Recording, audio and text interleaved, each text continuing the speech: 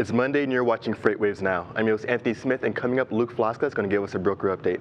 We also have Mike Baudendistel here with us with a Rail and Intermodal update, but first we're going to go to Strickland with a carrier update brought to you by PowerFleet. Stay tuned.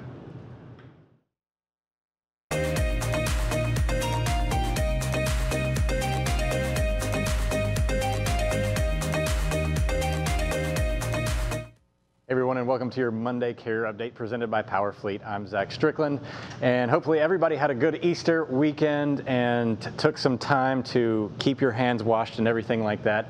The freight volumes, however, did take a day off on Friday, and they continue to drop down below that 9,000 level, all the way to 88.57 over the last couple of days. You can see well under year-over-year volumes. Now, something you need to take into account is that Easter was on April 19th last year, or the Good Friday, I should say, was a lot later last year. We still got a week to go before we hit that point year over year, but so we didn't necessarily see a true year-to-year comparison right here, but we're still well below last year. This is still quite anomalous as we drop below, continue to drop below what we would expect to see this time of year. 88, of course, looks more like a holiday number around Christmas and Thanksgiving versus this time in April. So volumes did take a pretty big hit on Friday. We did see about a pretty significant drop in terms of daily volume on that day. So it is going to accelerate it through the rest of the week here, as we do have the 7-day moving average to work through. So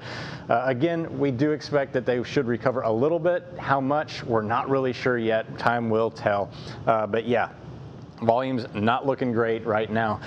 So what does that do to capacity? Outbound tender rejection index down around 5.82%. It actually leveled out a little bit over the last couple of days. Again, when you see holidays occur, capacity starts to react to that as well, because the supply of trucks does contract a little bit. So tender rejection rates did not follow the same path as the volumes, and actually leveled out slightly, just under 6% there at 5.82%. Year over year, we're actually doing a little bit better in terms of capacity tightness.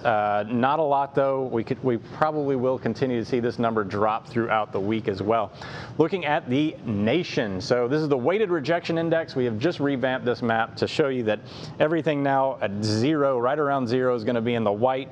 Anything with a positive value is going to be in a shade of blue. Anything in a negative value is going to be in a shade of red. So that should make things a little bit easier to follow here. So you can see some of these markets. Not a lot of dark blue on this map right now. A lot of light blue, and in the mountains down here around El Paso and around the Gulf Coast region, New Orleans, for instance. Weighted rejection levels, of course, measuring the weekly change in rejection rate combined with tender market share.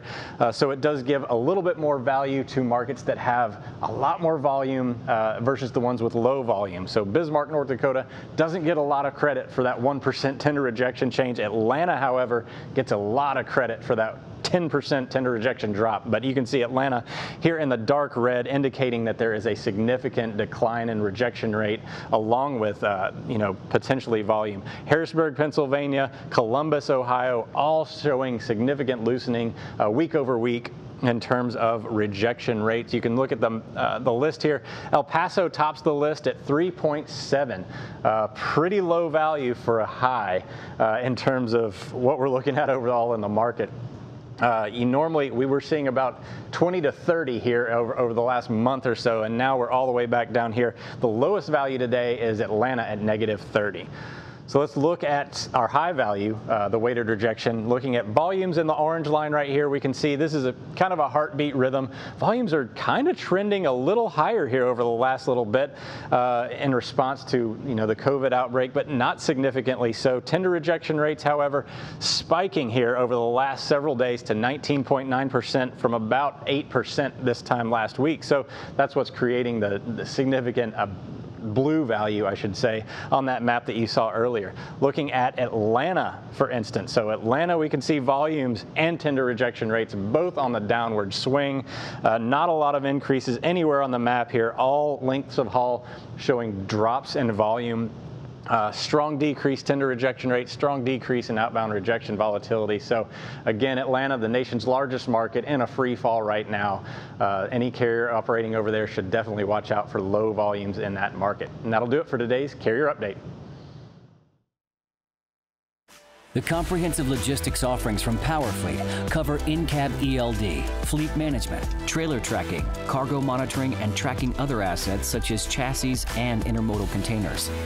Power up your operations with PowerFleet.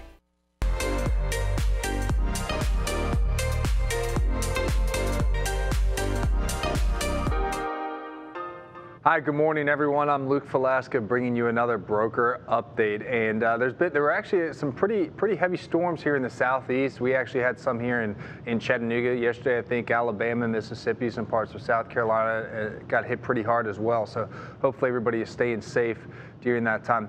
Anyways, let's go ahead and take a look here at the volume levels. So volume levels continue to drop. We've actually seen, if this blue line here is volume, see that 8857 number there on the bottom right corner of your screen. Volume levels are at their all-time low apart from typical holiday dips. So we've never actually seen volume levels go this low apart from like holiday seasons like your Christmas, New Year's, 4th of July. Generally speaking, they don't go this low. This is typically where you will see a Labor Day holiday volume levels. So that's very, very low. Now, just because it's going, there will still be opportunities. We'll take a look at that. Also, the orange line here is the rejection level. If you notice, sitting at about 5.8%. That's where we typically hung out for most of the year. Usually in that 4.5% to 6% range is where the national average numbers for tender rejections typically sit. So we're pretty much at normal rejection levels right now. We'll see if it continues to drop even below that. Next year, just to give you an idea as to how much rejections have changed, what we've got here in blue is the dry van tender rejections, and in green we have the reefer tender rejections.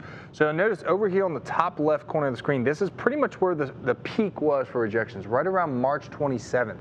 So since that peak, not 3 weeks ago, we've seen a 61% decrease in reefer tender rejections and a 71% decrease in dry van tender rejections. So a massive, massive decrease, and it didn't take long at all.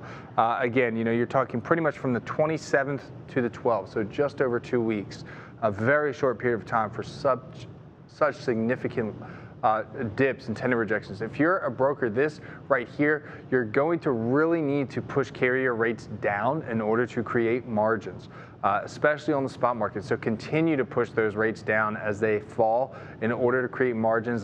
That's pretty much going to be your best bet.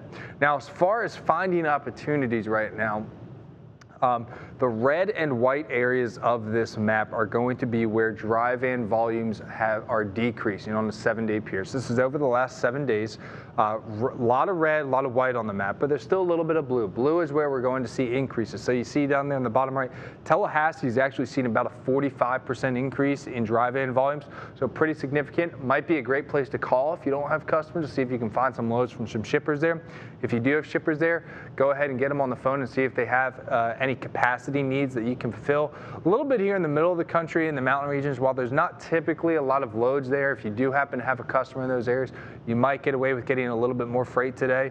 Nevada has also seen some increases. El Paso has been very consistent. We're seeing increases in volume levels. They're up about 15% over the last 7 days. So if you don't have a customer in El Paso, great place to call to try to find some opportunities. I'd focus there.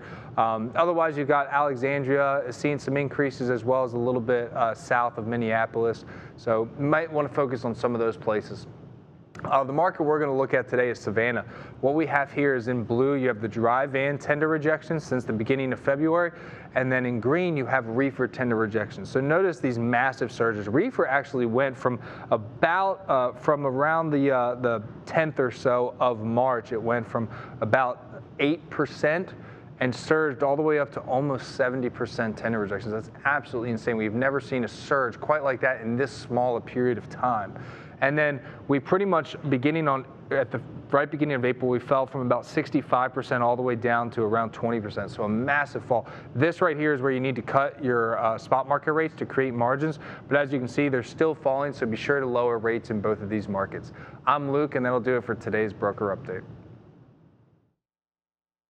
Voices from every corner of the supply chain concerning all modes of transportation. From the world's largest logistics podcast network, this is what the Freight Tech Revolution sounds like. Freightcast presented by FreightWaves. Subscribe now wherever you get your podcasts.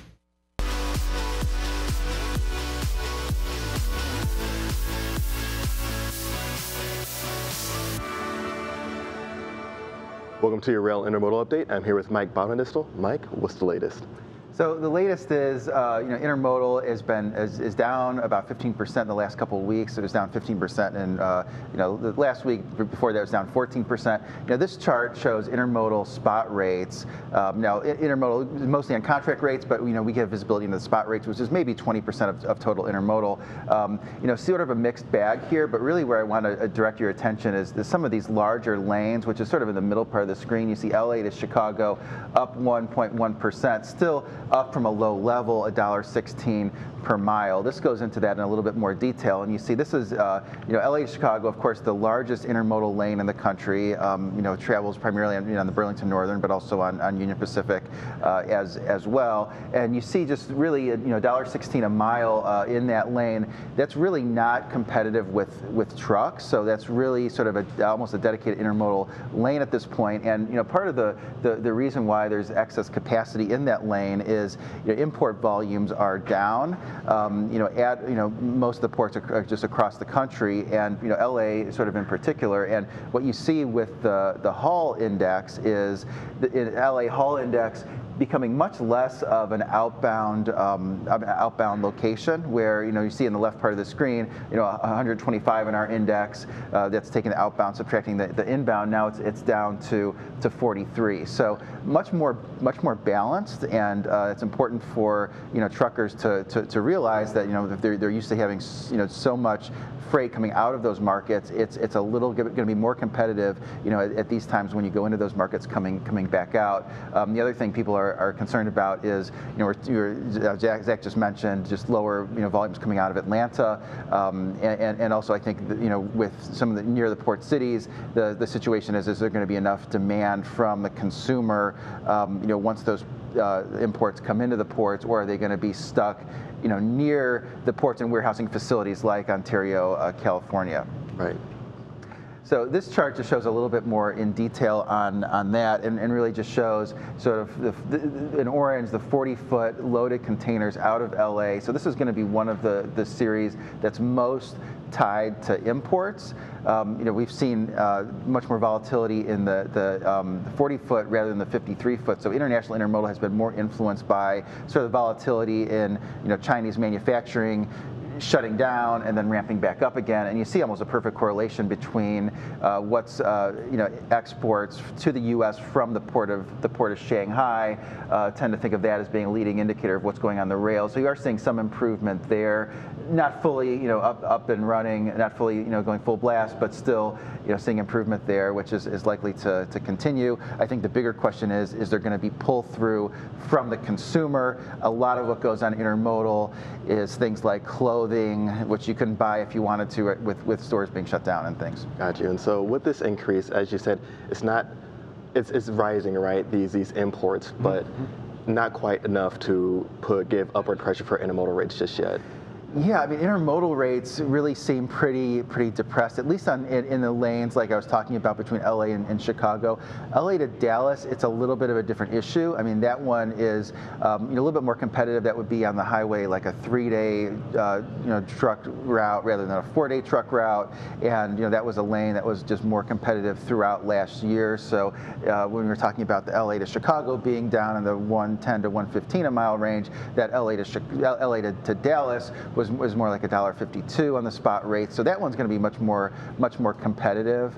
But for the most part, I mean, there's plenty of capacity on the railroad, capacity for containers. Really, the only container shortage that we've seen has been on, the 40 foots back to the port for exporters, which some of the exporters that will export, say, grain in bags within the containers are finding some difficulty, finding the 40-foot containers. Excellent, Mike. Thank you so much. Insightful as always, and thank you so much for tuning in. That's going to do for this Monday edition of FreightWaves Now, but the content doesn't stop here. We're always streaming around the clock, so check out our FreightWaves TV app on all your favorite streaming platforms, including Apple TV. Thank you so much for tuning in, and we'll see you on the next episode.